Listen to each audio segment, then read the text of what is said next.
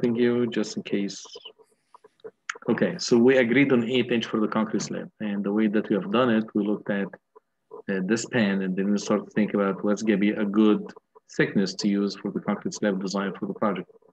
And when we looked at this example that we use, we say 10 inches for a span of 14 feet.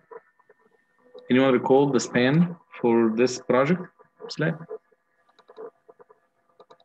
9 feet. It's roughly 9 feet. This is correct. Yeah, it was roughly 9 feet. Yeah, so it's 28 divided by 3. So we said if for 14 feet, I used 10 inch thick. How about for 9 feet? So we said maybe 8 inches can do the job. All right. So I'm going to say for this concrete slab, it's going to be 8 inch thick. And it's right there. You see this? Okay, we say it's going to be 8 inch. So let's keep this. I'm going to put the box there so that we remember what we have considered. All right. Any more questions? Professor, I have a question. Yes.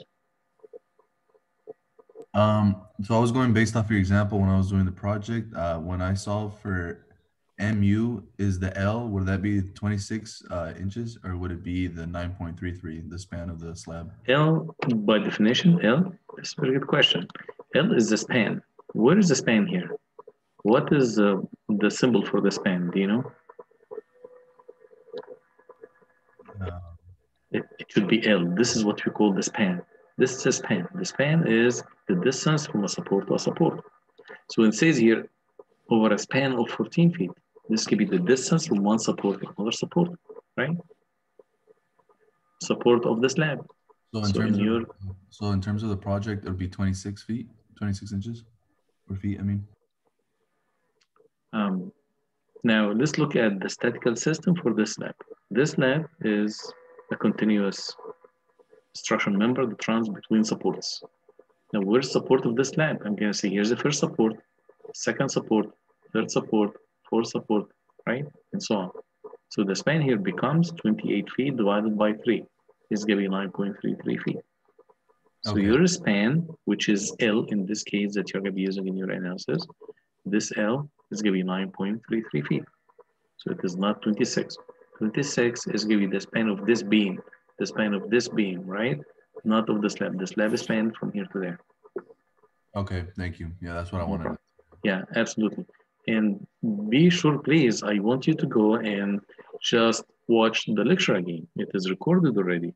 When you watch it, you're going to find out lots of the answers, right? Lots of these answers. I don't want you to feel that, oh, I don't have any source information. No, you have it. You have it in your slide set. And if you have trouble with this, just please watch the lecture again. It should be very helpful to you. Okay? Professor, yeah. I know in class in the example we did the bottom reinforcement, but yes. How would we do the top reinforcement? About it. It's going to be exactly the same steps, right? The difference is moment is going to be different, right? It's going to be based on the diagram I gave you, right? Here's the moment value, and the reinforcement when you put it is going to be in the top of the slab. It's going to be right here. The reinforcement for the bottom was right here. We put it here. Okay. But the analysis is going to be exactly the same. As if, let's say that you have a section like this, right? Here's my section for the slab. I'm going to put here neutral axis. I'm going to put here. Now, where's the compression? Compression top or bottom? For the positive moment, for this case. Yes, see, in this case, on the top is going to be compression. On the bottom right, I'm going to have here C. On the bottom, we're going to have the tension. Okay, now I understand this is what we call here positive moment, right? It's going to be compression here and tension here. Now, where do you put the reinforcing? I'm going to say, I'm going to put the reinforcing here. Just imagine that this is going to be a reinforcing, but I'm going to put it here, right here on the bottom, right? It's going to be like this in the section. Now, when you have negative moment, I'm going to redraw this again, right? And put this. Yes, okay, now let me handle this negative moment. What's going to happen? Neutral axis is going to be here. Why? Because compression is going to be at the bottom, right? And tension is going to be at the top. Now, where's the rebar? The rebar, the main rebar that I need to put there is going to be in the top. It's going to be something like this. Okay? But the steps and all the analysis is going to be exactly the same.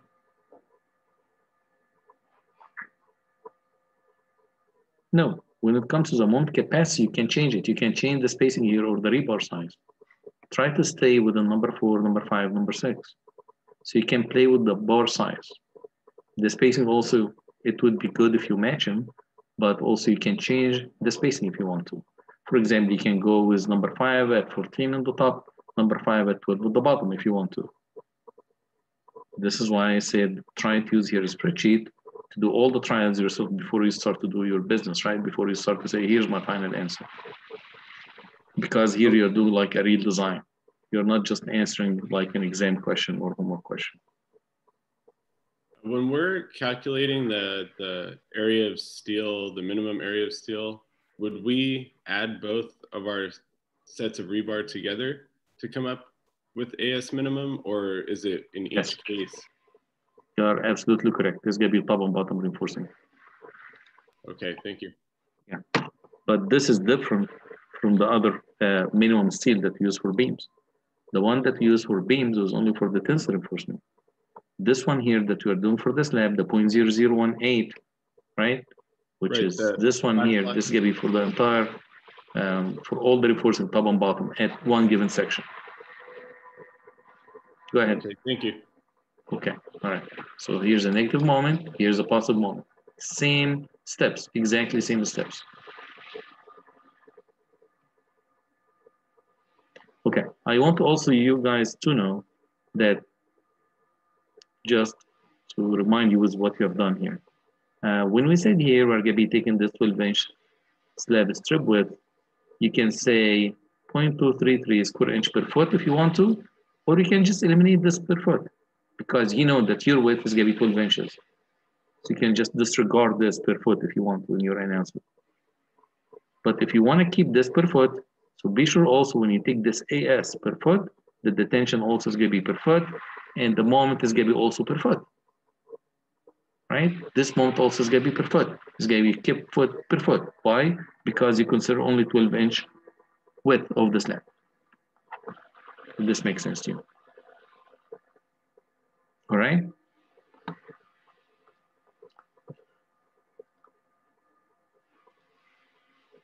New subject, any questions now on your submittal?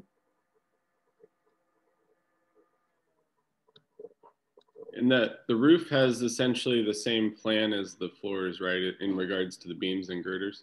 Yeah, same layout. This is correct.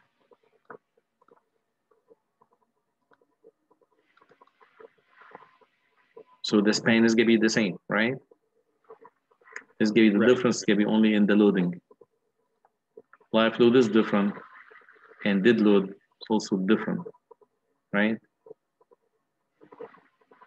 Is a dead load different?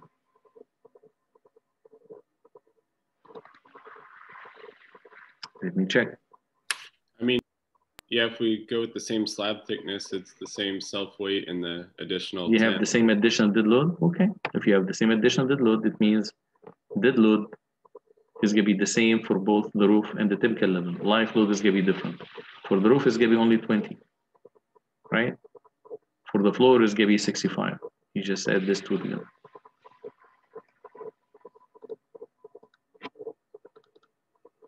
All right. Now let's move to T-beams. I'd like to do first T-beams, right? Standard beam is going to be like a T-beam. It's going to be most likely like this.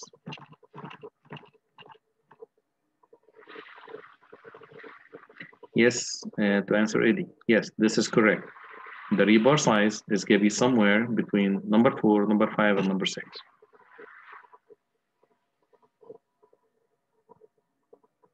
No problem. Any other questions before I move forward to this?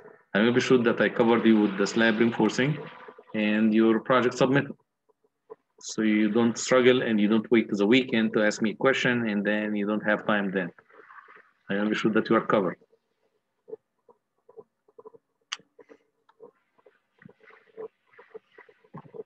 The spacing, I wouldn't go 24-inch. If you guys are listening well to me, I wouldn't go 24 inch, I'd go maybe maximum 18 inch. So maximum spacing is gonna be 18 inch. You can go 16, you can go 14, you can go 12. Don't go 13, don't go 15, don't go 17. This is gonna be uncommon numbers when it comes to construction. You like even numbers. Go 10, 12, 14, 16, 18 max. Don't go more than 18. So the spacing, we're not gonna say it's gonna be minimum 24 inches spacing. No, actually it's gonna be maximum 24 inches spacing. You'd like to get closer. You don't want the rebar to be at each 2 feet. No, this is gonna be too much. So we call this the maximum spacing, not the minimum spacing.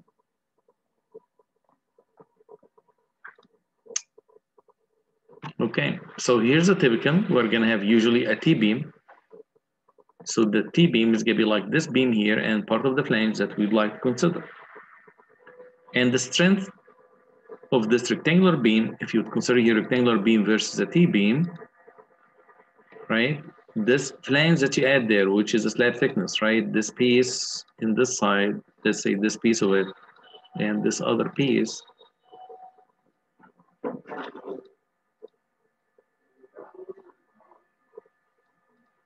And this is gonna be adding a little bit of strength.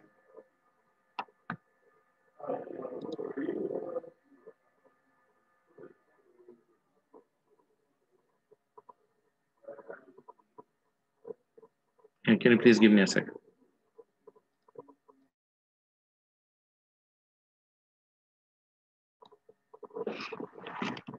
So adding this flange is going to increase the strength of the beam. This is what you need also to keep in mind because you're given, you're giving here more like concrete section to it, right? So here's the section, and the question is how much is going to be the effective flange width? And if you notice here, when I'm doing here the rectangular section, I took the slab with it. I didn't do it this way, and I want you guys to know exactly what I'm doing. This is not the rectangular section of the beam. If you like to disregard or ignore the flange, you need to consider the entire depth, right? You don't take it here and then you say here, here's my flange. No, it is not done this way. If you like to ignore the flange, you just do your rectangular section like this. This is gonna be your entire depth of the beam. So I'm gonna go here.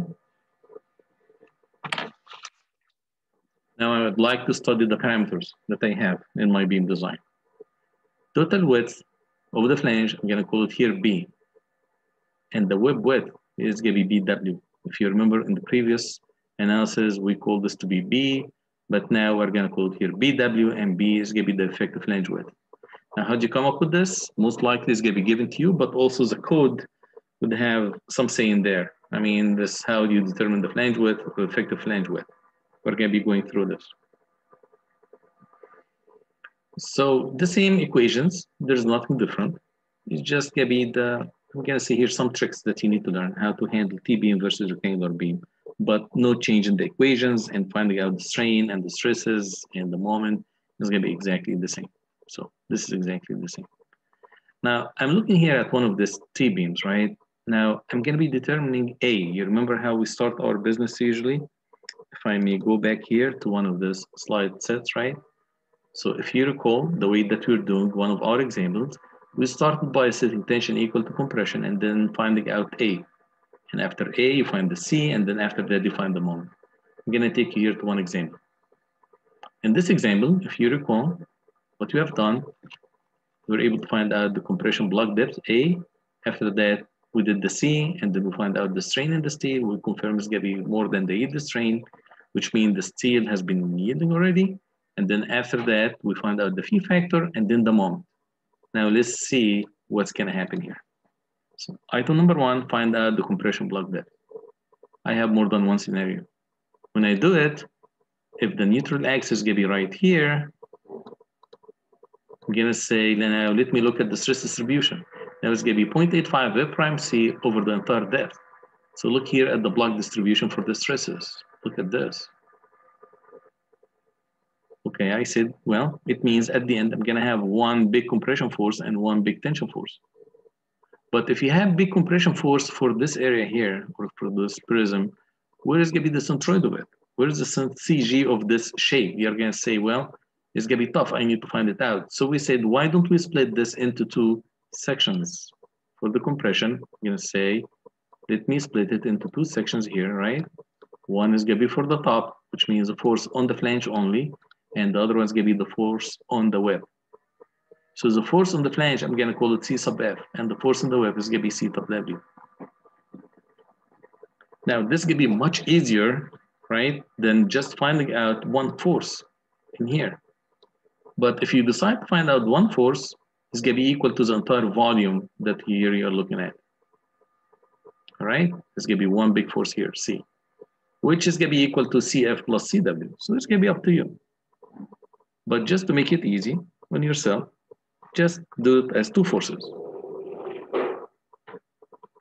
Now this force, CF, is gonna be equal to the entire width, the big flange width, applied by 2 inches, in this case, in this example, and this 2 inches is gonna be the flange thickness, applied by 0.85 F prime C. So finding CW is gonna be easy. If you are sure about this neutral axis depth, if you think that now I'm done with it, I know exactly what's gonna happen there, you say CW equals, is gonna be equal to this 10 inch, which means BW times this value here, I'm gonna be calling it A sub 2, right, times 0.85 A prime C. Also, you need to know that CF plus CW is gonna be equal to the tension force. So the equilibrium condition still applies. So I can say here T equals CF plus CW, right? And to find out the moment, I guess I'm gonna say, usually I say moment equals to T multiplied by this Z value. In this case, I'm gonna have here 2 forces. If I said, let me take the moment about the tension force, like what I have done here. Let me take you back to this example to show you that actually what we have done here, we have taken the moment about the tension force. Let me do it here. Yeah, in here is good. So I'm gonna say, if I wanna take the moment about this tension force, what's gonna happen for all of these 2 forces? I'm gonna say, this moment equals, I'm gonna put it here, the equation. Now take the moment about this tension force is gonna be equal to this compression force. I'm gonna say is equal to C. And what is C? I'm gonna say, in this case, it's gonna be equal to T, but I'm gonna call it C for now. C times this depth from here to there, which is D, from here to there is gonna be D. I'm gonna say D minus A over 2. And I know that C is gonna be equal to T. So I'm gonna say this also equals, I can put it this way, I'm gonna say M equals to tension times D minus A over 2. But the way it works, that I have taken the moment about the tension force for all the forces in the compression sense. And this is the equation I keep using. So I said, how about here? I'm gonna be taking the moment about this tension force. So I'm gonna say CF times, I'm looking for this distance, I'm gonna call it here ZF, plus CW times ZW. Okay, this is gonna be also the moment. So I say, okay, it's gonna be the same equation. But this here simpler, and instead of finding out just one force for CF and CW and finding out the centroid, just easier when you do it this way. So, okay. So this is gonna be one option. The other option, if I did my analysis, and let's say the depth of the neutral axis to be like 1.5 inches. Now, do we have this distribution? We don't. And in this case, it's gonna be like a rectangular section, because compression is gonna be only on the 32 inch by A, which is smaller than 2 inches, gonna be maybe 1.5 inch times 0.85 A prime C. And in this case, the analysis of this T section is gonna be exactly like rectangular section. There is no change. Does it make sense? Yes, no? I'd like to hear from you guys.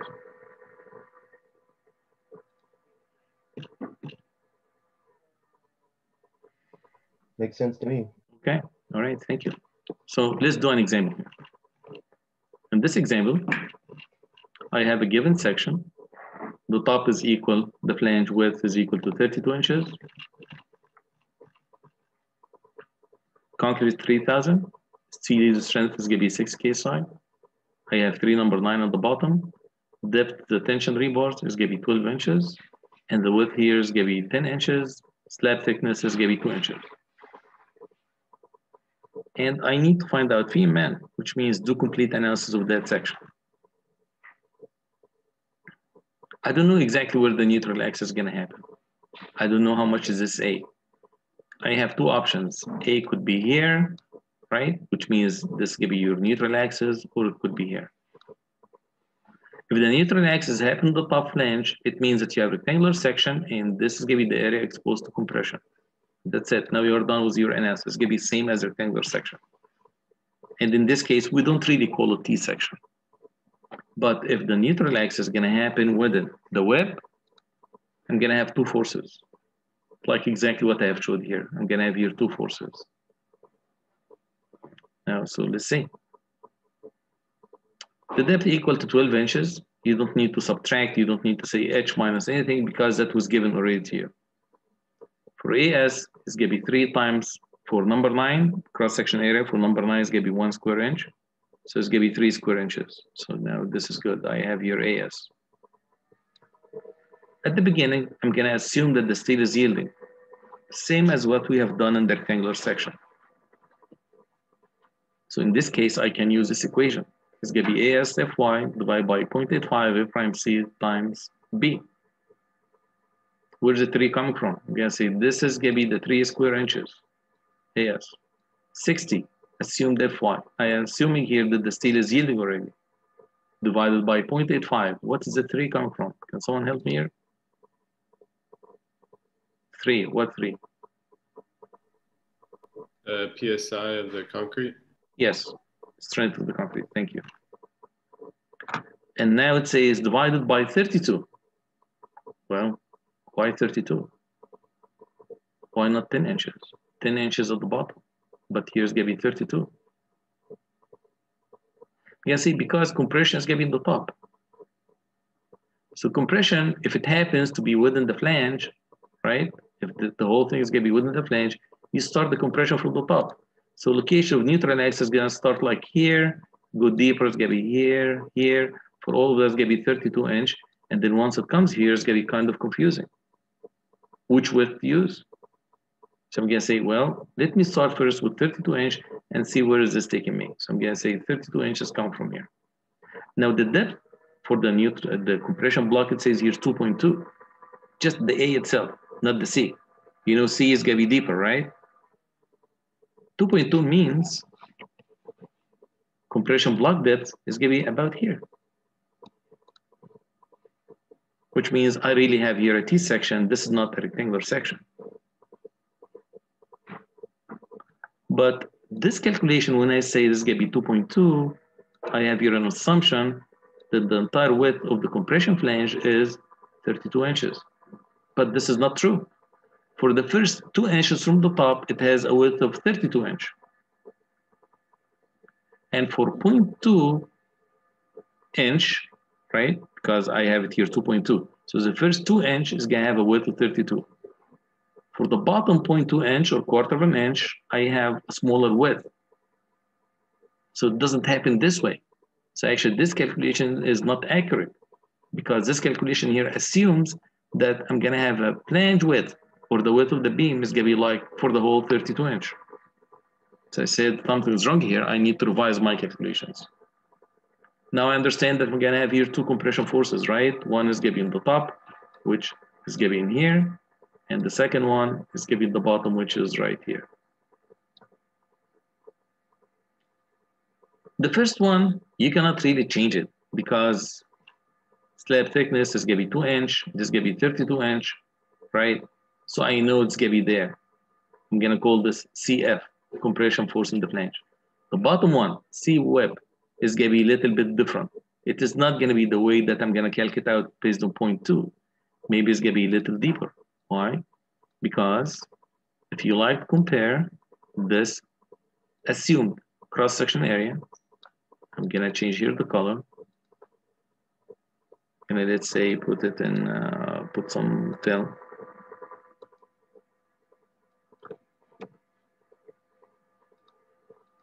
right? Based on my analysis, it's gonna be like this. It's gonna be the entire depth, 2.2. But you need to take care of this business here. This is an area here that doesn't exist. There is no concrete here to take this compression, which means the actual depth, right, is gonna be slightly higher, right, than your calculated A. Because this area here, you see this white area, is gonna be equal to this shaded area on this side and this shaded area on this side. Let's see how can we do this in the analysis. Here's the two forces, CF and CW. Based on my analysis, I said that this is gonna be 2.2, right? All the way to here. But this is here is gonna be composed of two areas. Area 1 is gonna be in the top, this box, right? I guess I should be able to remove this, right?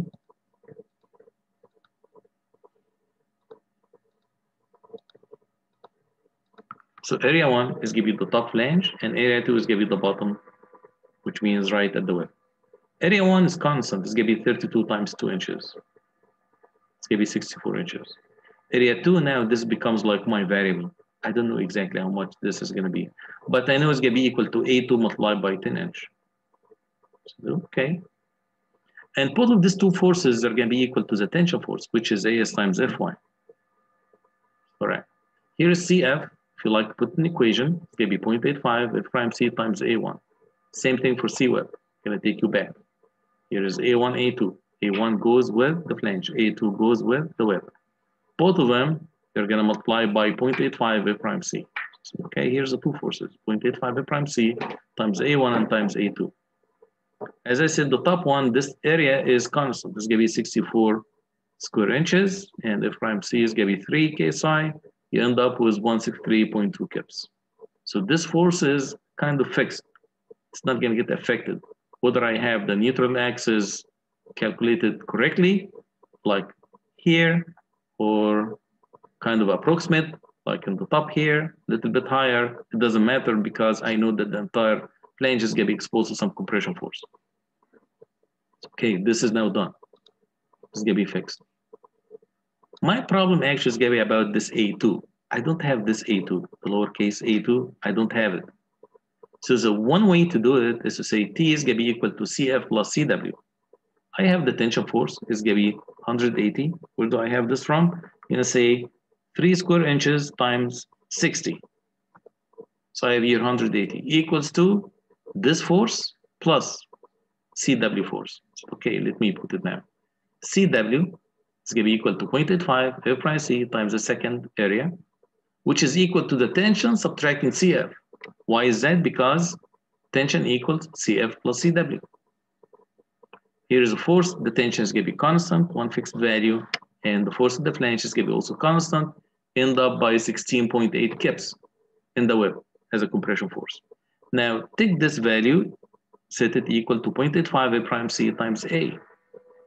Now you have this value here, you have it, right? Like numerical value, difference between the two forces. And then here you have only one variable left, which is A2, because the prime C is going to be equal to 3 KSI. Now let's take it here. Here's the area again, repeating it, right? Equals 0.85 times 3 KSI times A2, which is the same as this 16.8 kips. I guess now you should be able to solve for A2. Your A2 is going to be now 6.6 square inches.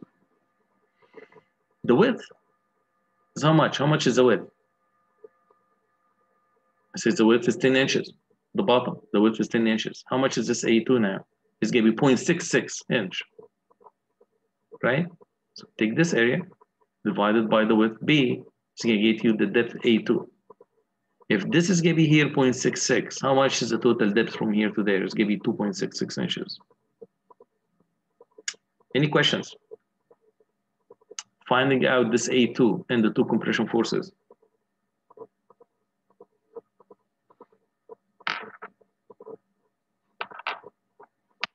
Angel, any questions, Angel? Blake? Yeah, the 60 came from the problem statement where you multiplied the area of steel times 60. Very good question. Look at this here. Usually we assume that the steel first is yielding, right? Yeah. So I'm gonna take here the tension force 3 times 60. 3 square inches for AS times 60 yield strength. You'll see I can look at it here, right? 3 square inches, right? Times 60 KSI for the yield strength. Yep, got it. Thank you. No problem. Any other questions? Could you remind me, what is the 0.85? How do we arrive at that value? I know it's been given. On here? Yeah. Okay. No problem. Can I take you back here to one of our slides? In this witness block, we used to have this stress distribution with a maximum F prime C. So this guy, he came in the past and he decided to make a simple block, simple stress distribution. So he said, the stress here is gonna be 0.85 F prime C only. And the depth is gonna be equal to A, compression block depth. And with that, I'm gonna have a simple compression block applied on the top of the beam. So this is where it came from. I see, thank you. It's just the kind of accepted mathematics to simplify. Yeah, because it's gonna give you the same compression, total compression force, and the same neutral location of the force relative to the centroid of that section. Okay, thank you. No problem. What is the difference of the 2.2 and the 2.66? Is the 2.66 the corrected value? Do you know why it is 2.2? Just for curiosity, do you know what's coming 2.2? Yeah, I know. That's the reason. Okay.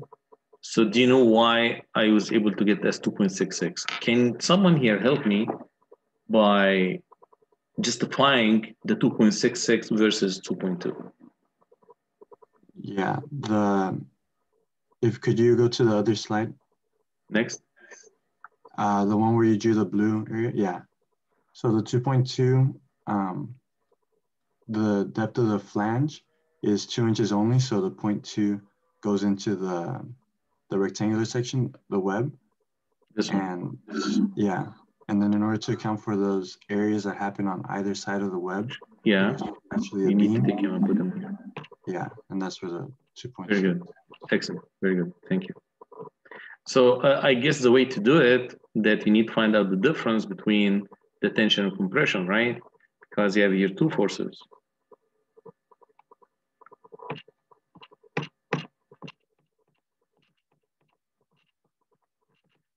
Eddie, do you have a microphone?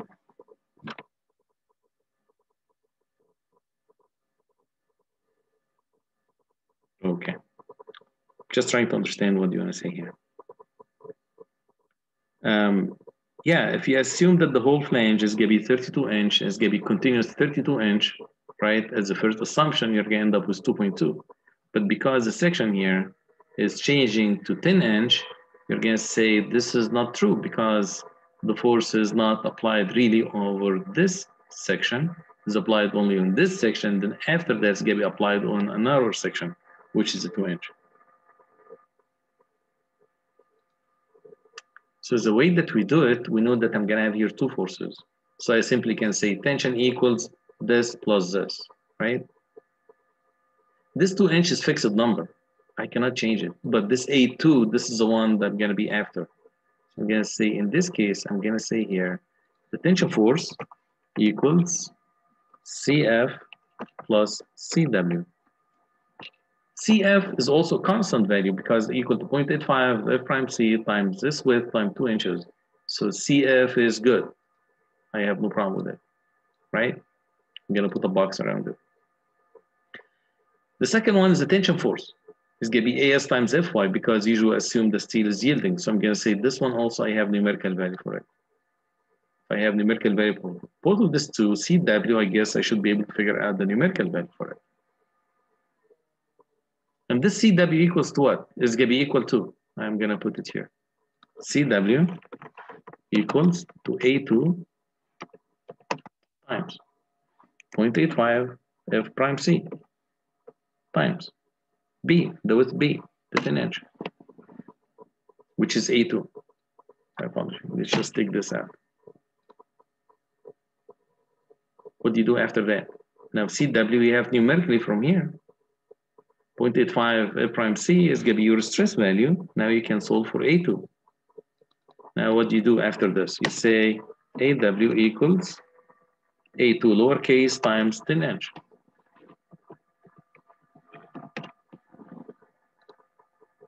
Because it's going to be the width. This is going to be A2. With that, you figure out this A2 as 0.66 inches.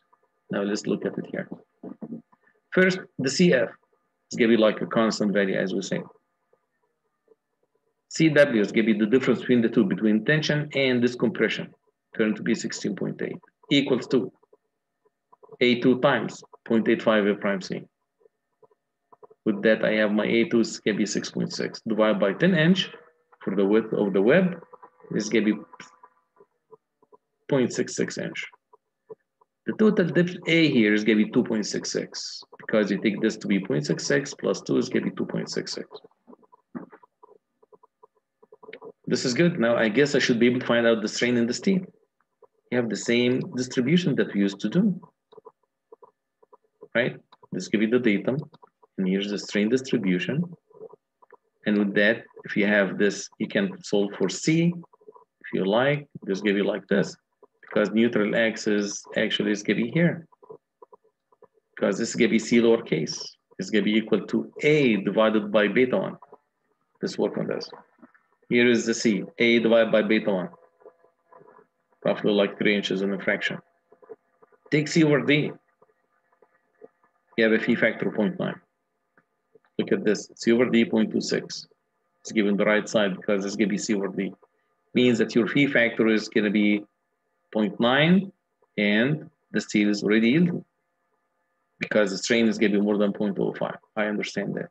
So if you like, you can determine the strain here, or you can just refer and say, based on this chart, I'm going to have a strain more than 0.02, which means the steel is already yielding. So what's next? Let me go back here one slide, just look at this picture. What's next is that I understand how to find out the moment. As we say, it's going to be CF, ZF plus CW, ZW. Now I need to find out this ZF. How can I do this ZF? Can someone help me here with ZF?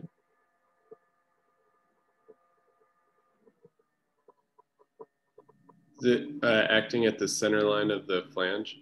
Yeah, which means it's going to be how much?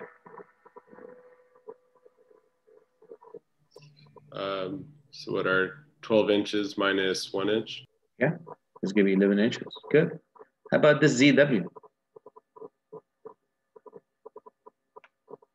So it would be 12 minus 2 minus 0.33.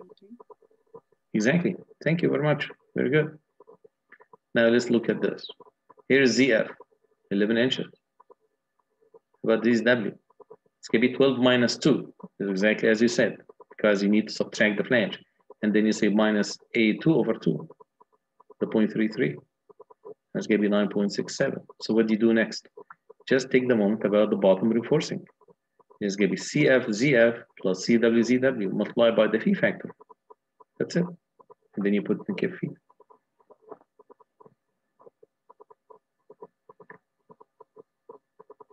Questions?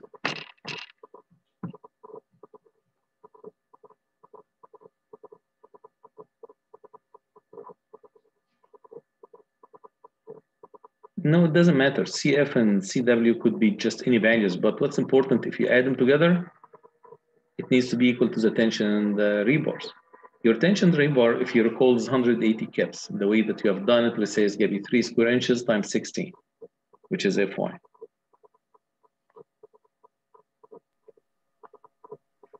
For ZW, could you just do 12 minus A divided by 2?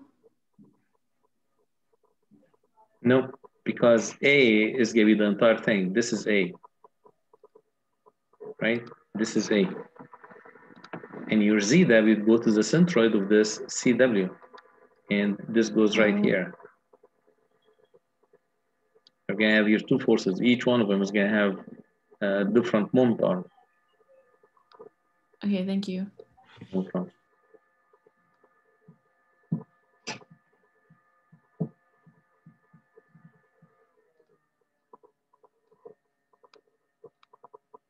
Any more questions on this T section?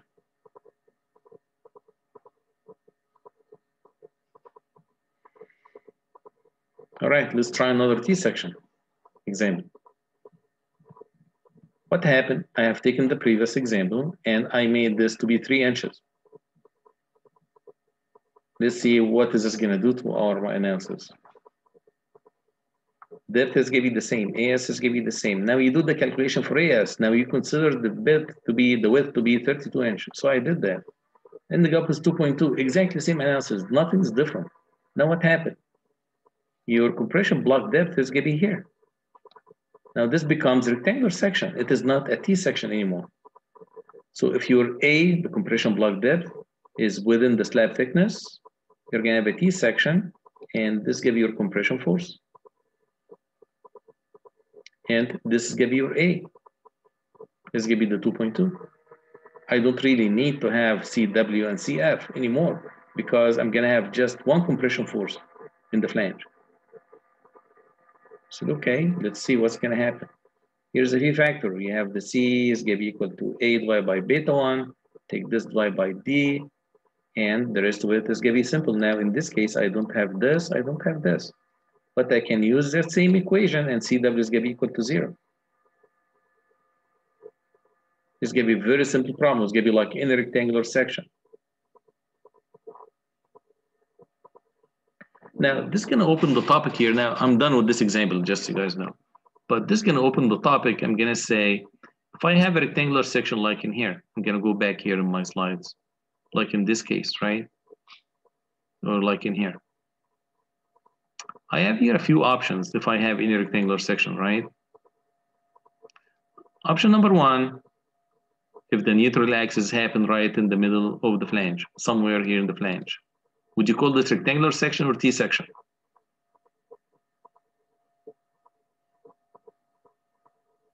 Can you repeat the question one more time? If your neutral axis is going to be within the flange itself, would you call this rectangular section or T section? Rectangular section. Rectangular section, okay, let me look here. Let me put it here. If my neutral axis is going to be here, you call this rectangular section because area exposed to compression is going to be this area here, right? And this here reminds me with a very big section with the same depth. So here's a big section, right? Here's the entire section of the beam. It does give me exactly the same strength. Which means if someone here is giving me a big section like this, I'm going to put here a new section. I'm going to say, here's my section. It's going to be like this. And I know that my neutral axis is going to be right here on the top. I'm going to say, I can lighten this beam. I can make it lighter by taking out some of the concrete in the tension side because I know it's not going to be doing anything to me. This is the reason in bridges, you're going to see a beam like this. Here's going to be the bridge deck or the beam. And then in the middle, they made it hollow. And this is going to be okay because most likely the neutral axis is going to be right here. So compression is going to be only on the top of the flange. It's going to be here. And it would be good because you're going to make the self-weight of the beam is going to be much lighter. So whenever that you don't need the concrete to compression, you can just make it open. And in here, you can put anything in here, right? Piping, ducts, whatever that you'd like to put, you just put it in here.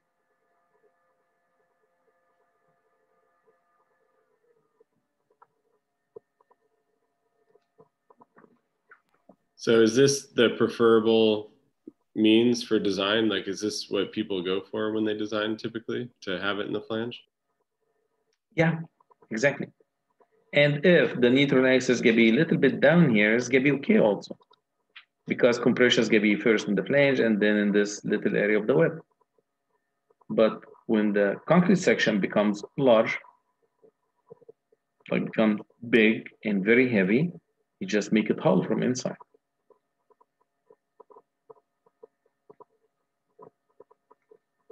Okay?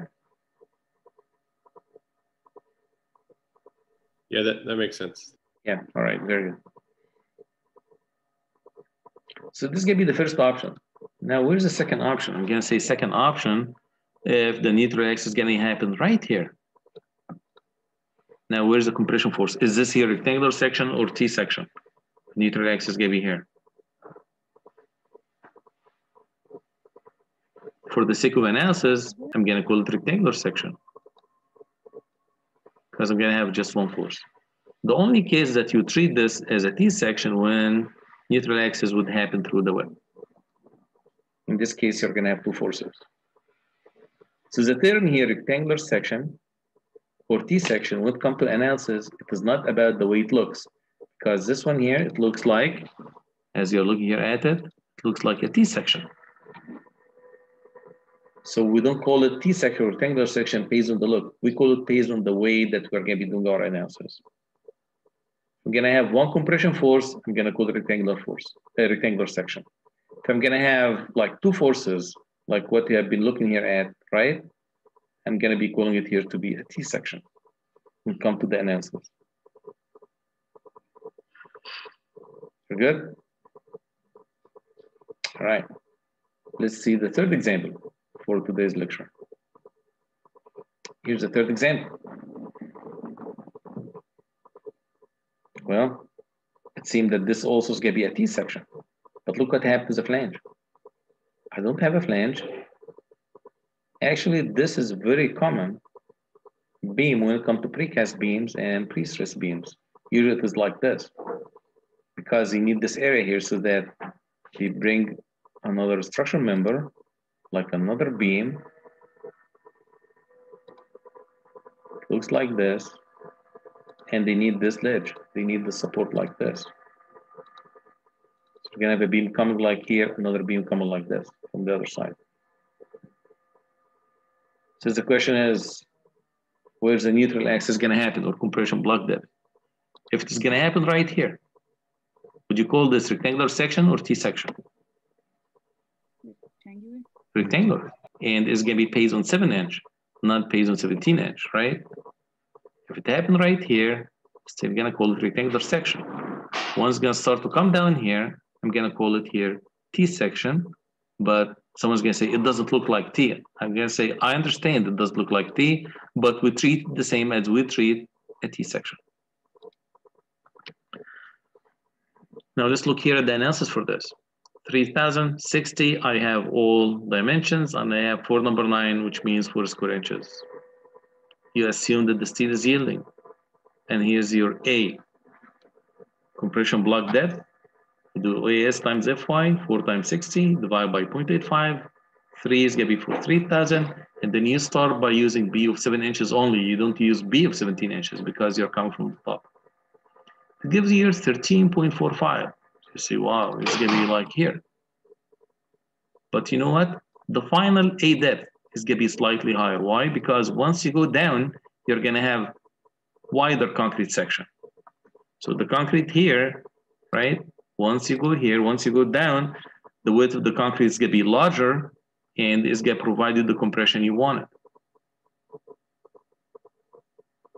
Any questions on this, on the concept? No. Okay, good. So I'm going to have the same terminology. This is going to be 4-inch, and this is going to be A2, and the total is going to be A. I'm going to have here 2 areas. Now, where's A1? I'm going to say here's A1, just in case it is not written, right? Where's A2? This is going to be A2. A1 equals 7 times 4 inches. It's going to be fixed. A2 is going to be different because it's going to be equal to A2 lowercase multiplied by 17-inch. Both of them is going to be equal. Once you take this, both of these, multiplied by 0.85 F prime C is going to be compression force equal to the tension force. Your tension force is going to be 4 times, help, 4 times 6 is going to be 240 kips. So, okay. Same steps I've done in the first example, right? Here is CF, one value. Here is CW, the difference between the tension and the compression of the flange is going to be 168, which is equal to what? F prime C times A2 times 0.85. With that, I have A2.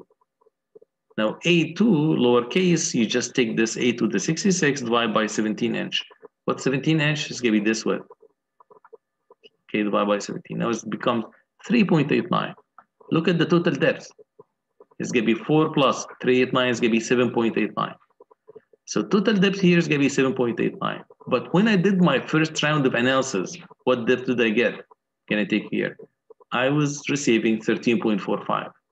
So if you just do it based on the 7-inch, it's going to be 13.45 from this point, right? That point, 13.45. You can see it here, right? It's going to be right here.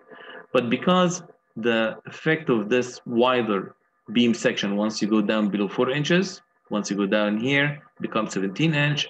This here becomes much shallower. Now it becomes 7.89. Again, versus 13.45. So let me put here 13.45.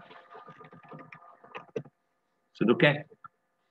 Before I continue, I'd like you to do comparison between this example and the first example. In this example, when I do rough analysis based on the top flange width, I was able to get to 13.45.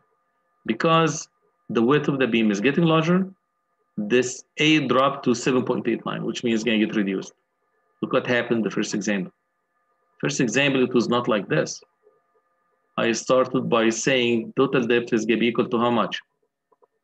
2.2.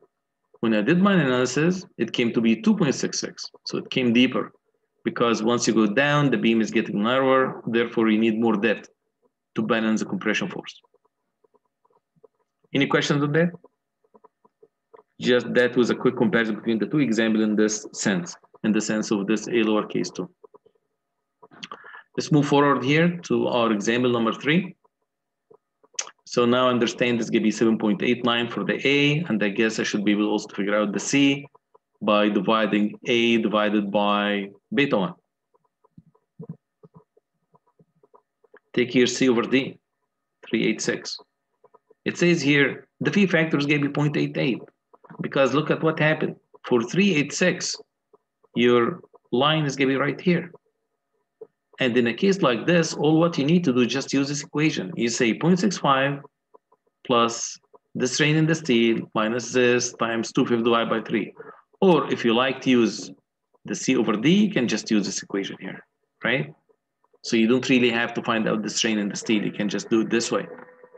Your C over D, based on this analysis, is going to be 0.386. So you see here, 1 divided by 0.386, subtracting 5/3, multiply this by quarter, plus 0.65, is going to get you the 0.88. You can go back here one slide, just look at this and say, how much is ZF? I need your help with ZF. Can someone help me?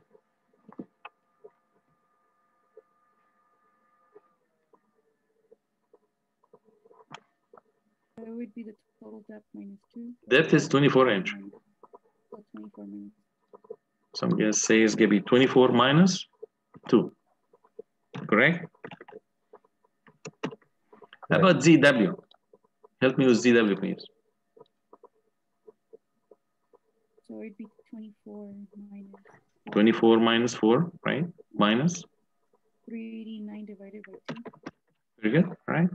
Now let's see the actual analysis for this. It's right here. 22, 24 minus 4 minus 8 over 2. Here we go, 18.06. What do you do next? Phi min is going to be CFZF plus CWZW, and don't forget to multiply by phi factor the 0.88.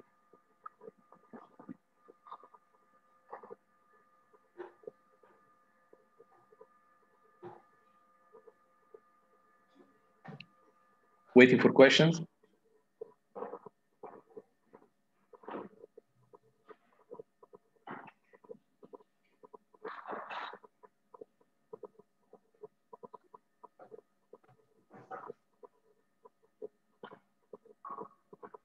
Yes? All good here. All right, great.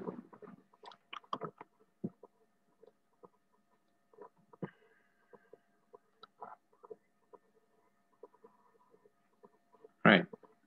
Let me bring this back here to you. That was a rectangular section, and then all of a sudden we added lots of reinforcing, right? what happened to the phi factor dropped down. And also the strain in the steel was not reaching the yield, right? The steel is not yielding. So just imagine if you have a T section and the steel is not yielding, you put lots of reinforcing. Just, you know, in this example here, something that, I mean, numerically is incorrect in here in this example. So what I'm planning to do, I'm planning to correct it this evening and post it. I'm gonna repost it. So I'm gonna be taking this out from the canvas. So if you download this, be sure that you download the new one. Just what happened, the strain in the steel is gonna be maybe slightly higher, and this is gonna change the rest of the problem. But the concept is gonna be the same.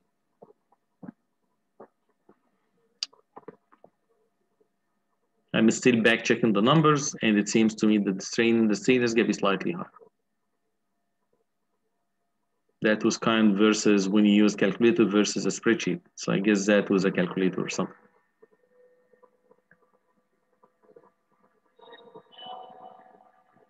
Any questions?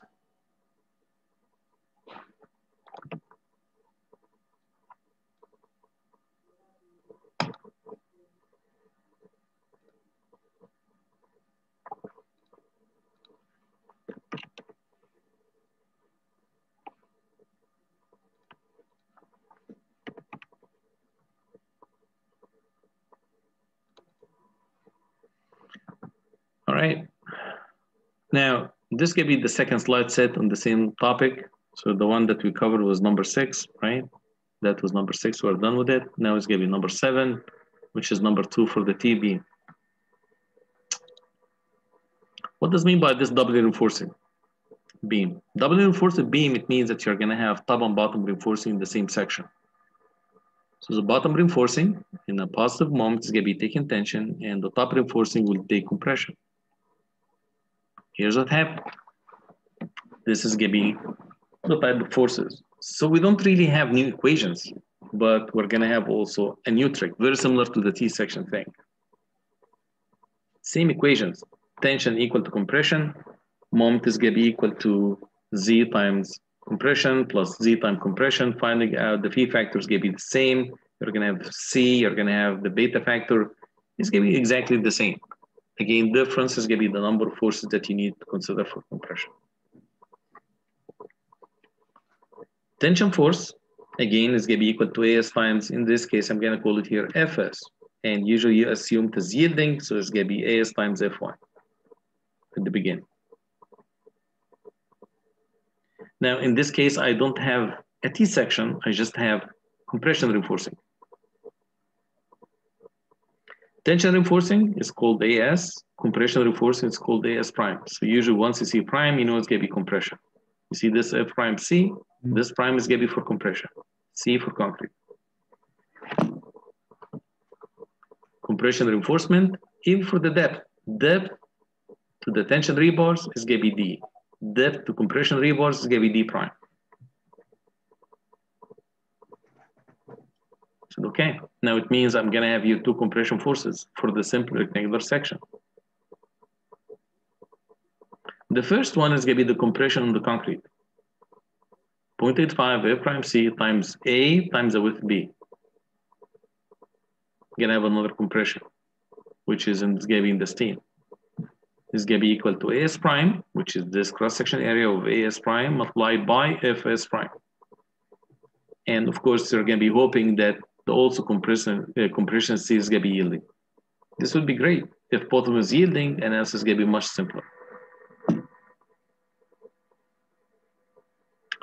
Also, at the end of the day, you need to know that this tension is gonna be equal to C1 plus C2 because total compression is gonna be equal to total tension. And if you're looking for the moment, you need to have this Z1 and Z2, and then you say moment equals C1 times Z1 plus C2 times Z2. And of course, don't forget the phi factor. Phi factor, you can do it if you have C, and then you find out C over D, and then you go to your chart. Any questions on the concept and the forces? Is the compression from like the compressive strength of steel, is that a huge benefit, or is it just present for a negative moment and so now we must consider it? No, this is going to be here for the positive moment section, not for the negative moment, because at the negative moment section, you're going to be adding more reinforcing the top than the bottom. Right. I was Yes. So there's two separate sets of reinforcing. Yes. So you can play with the amount of top reinforcing. For example, if I give you here a beam, let me put this here.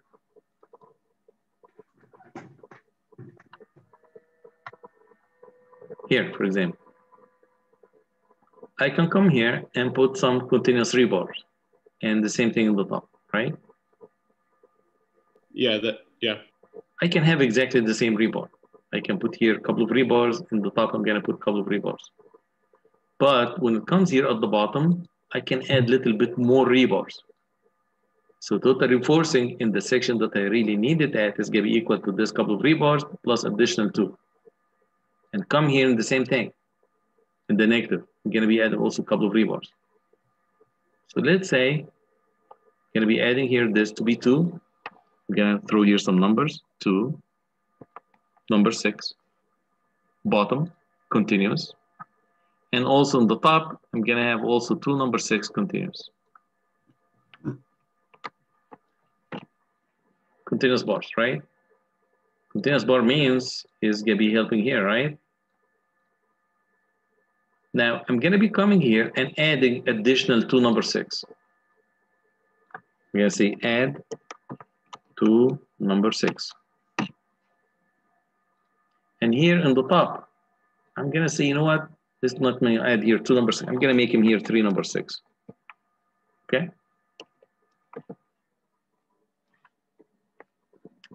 Now let me inspect the positive moment and the negative moment section. Here's a positive moment. I'm gonna draw it here. How many rebars do you have at the bottom taking the tension force? Can you help? it's like 4, right? Yeah, it's gonna be 4 number 6. How about on the top? How many rebars? 2. 2, because you have 2 continuous, right? So I'm gonna say, okay, 2 number 6. How about this negative section? How much rebars do you have on the top? Because this is gonna be the main steel, right? It's gonna be how much? 5. 5. It's gonna be 5 number 6. How about the bottom?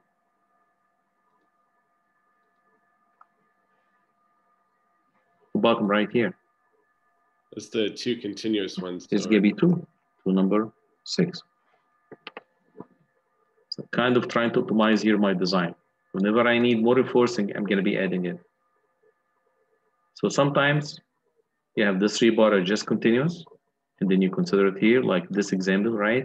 Then you just add a couple of rebars, it's gonna be continuous, and you just use them for the compression.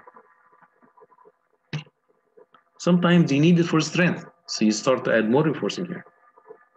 Because the strength is not enough, and you need to add more reinforcing. For example, here, let's say I tried this. I tried 4 number 6, 2 number 6, still not good. So I'm gonna say, why don't I just make the 3 rebars continuous and just add 2 and 2? So in this case, I'm gonna hear 5, right? And 2, and we'll come to this section, I'm gonna have 4 and 3.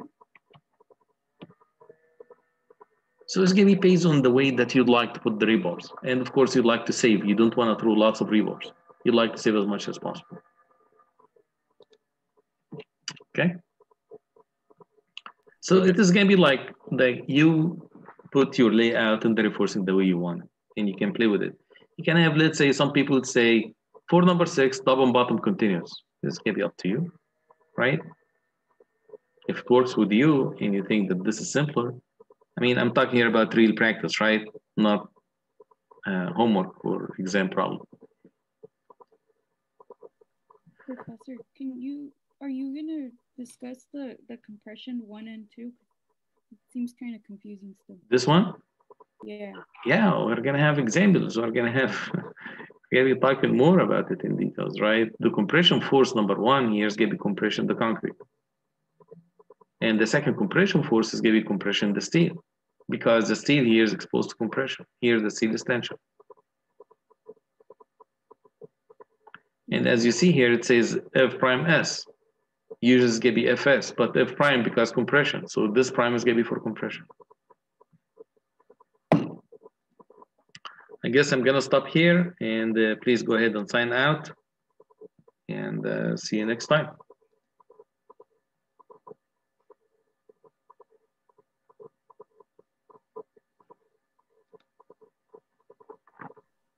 Thank you. No problem. Thank you.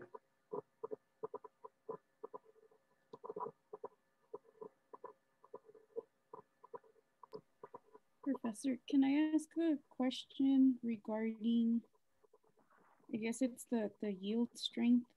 What? The yield strength? Yes. I think I'm confusing. I was redoing the examples to clarify my thought process.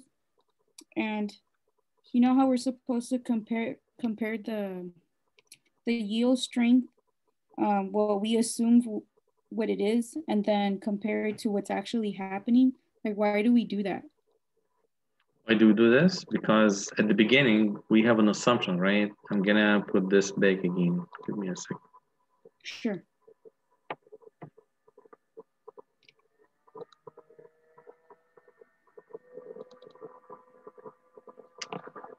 In this rectangular section example, if you recall, I assumed the steel is yielding, right? Which means the force is gonna be 142. Where's this come from? AS times Fy, correct? Right. Yes. And then I confirmed that the steel is gonna be yielding, right? And therefore my assumption was good and 6 KSI is good. But when I put lots of reinforcing, like in this example, right? Mm-hmm. And then I assume that the steel is yielding, right. I obtained here very deep neutral axis depth, which doesn't make sense. So I say something is wrong. Oh. So I start to say here, my assumption that the steel is yielding is wrong. So what should I do? Now I need to solve for the strain in the steel and then the stress in the steel. So look here, the stress in the steel, let's say about 32 KSI. The first assumption that I started with, it was 60 KSI. And it was not getting me anywhere, right? That was wrong. So I said, let me try to solve for it because this is gonna be one of the unknowns in this case. Okay. Thank you.